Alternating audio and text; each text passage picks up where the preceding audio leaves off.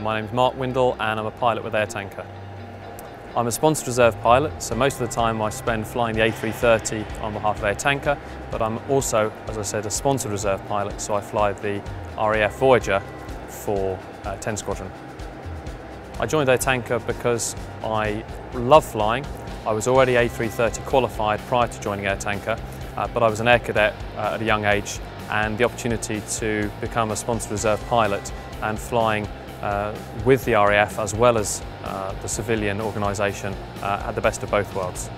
The sponsored reservist concept here at Air Tanker is unique in the Ministry of Defence. It is a role that sits both with feet in both camps, the civilian and the military camp. It will support the military registered aircraft in uniform when en route, and also will support the civilian aircraft in Air Tanker uniform back here at the hub. The best thing about working for Air Tanker is the variety. No day is the same. Since we've started operations, I've flown as far as Las Vegas, Calgary, and going eastwards, Dubai and Penang, Malaysia. I'm Flight Lieutenant Nathan Jones and I'm a pilot on 10 Squadron. Yeah, working with the sponsor reservists has actually worked really well for me. I've really enjoyed it, especially as some of the guys are ex-colleagues on 101 Squadron, for the VC-10s. They might have gone out to Virgin, BA, gone to work for the airlines, and then they've come back as sponsor reservists for Air Tanker. And because of that, we're actually flying with them. They're putting their green flying suits back on and getting into operational flying, which I'm sure it's great for them, and it's definitely great for us having them back and imparting their knowledge for us. The breadth of knowledge that those guys have was just second to none. I mean, we were trading stories whilst we were going through the training program, and we'll have very, very different stories, but one of my instructors had 24,000 hours of flying, so I don't know anyone else that's got that breadth of knowledge and experience with flying. So to be able to pass that on to us new guys onto such a brand new fleet was amazing.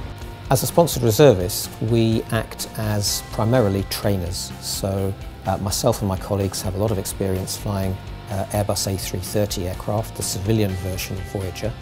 We bring that expertise into the Air Tanker Services RAF construct here, and it enables us to provide that expertise to the RAF.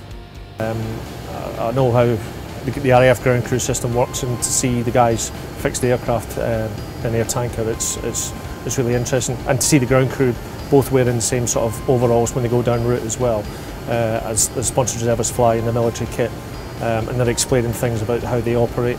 And I've flown with quite a few sponsored reserve pilots as well, and again, they've been explaining how things are done in civilian life compared to the military.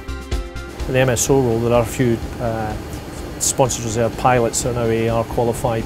In fact, one of them's an instructor in the role who, that brought so much knowledge in the aircraft. We know how to operate the aircraft in the AAR role. They know more about the aircraft as a whole. So with that sort of knowledge, coupled with our knowledge of AAR operations, it's been a really, really successful way of doing things. Highlight for me since joining Air Tanker was receiving my RAF wings. We really weren't expecting to receive those when we came here, so that's been a really nice surprise and a recognition, I think, that the RAF have accepted us as part of their team, part of the squadrons, and it's something that's meant an awful lot to my colleagues and myself.